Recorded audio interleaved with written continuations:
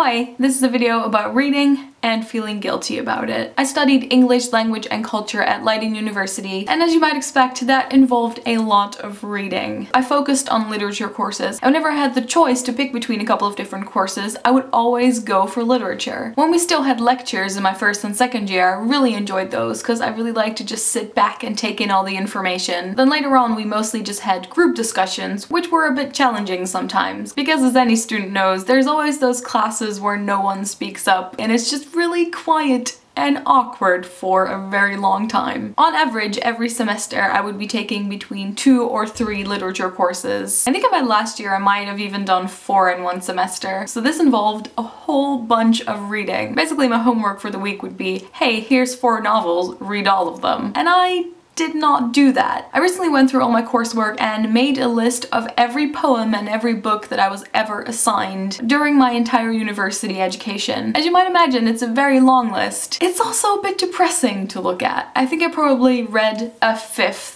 of everything I had to read. I think for about half I would read anywhere between about 100, 150 pages, and then for the rest of the books I just didn't read anything. Now I know that I'm not the only one who did this, and I also feel like it's a part of university, just trying to balance out what you have time to do, trying to survive underneath this mountain of coursework. But it doesn't mean that I don't feel guilty about it. As soon as someone put a deadline on a book, I didn't want to read it anymore. It would happen so often that I would come to class having read only a couple of pages in the book, and then finding the discussion really interesting and going home wanting to read the book. But then I couldn't because I had to get ready for the next week. If I look at all the books on my bookshelves that I haven't read, there are a lot of them that I would really like to read now. And hopefully I will. I'm definitely trying to go through this list and picking out books throughout the year so I can slowly catch up and feel less guilty. I also have a lot of friends who are very, very well read. I could mention any book that I've read or that I want to read and they'll have read it, and every other work by the same author. I'm also working on a project where I'm making a list of every book that I'm reading in my 20s, and if I look at that list, it's really sad. I've read so many poor quality books. I've also done so much rereading of childhood favorites. And I know that one of the reasons that I'm very behind is that I only started reading English books when I was 16, and at that age some people had been reading classics for years. I don't know if you guys realize how much time I spend working on videos. I probably spend a third of all my waking hours working on videos. It takes a lot of time, and sometimes I think that I could have spent that time on reading books. What I'm doing is also not completely useless if I spend my time motivating other people to read, and also working on my editing skills and archiving my own memories and doing social media stuff, which hopefully eventually will get me a job. I don't feel like I'm wasting my time, but there's so many nights when it's midnight and I'm still editing a video, and I know that if I didn't have to edit a video, I would have been in bed 2 hours ago reading. So those are my thoughts on feeling guilty about reading or not reading. Let me know what you guys think about it in the comments, and I'll talk to you later. Doei! Helmiku.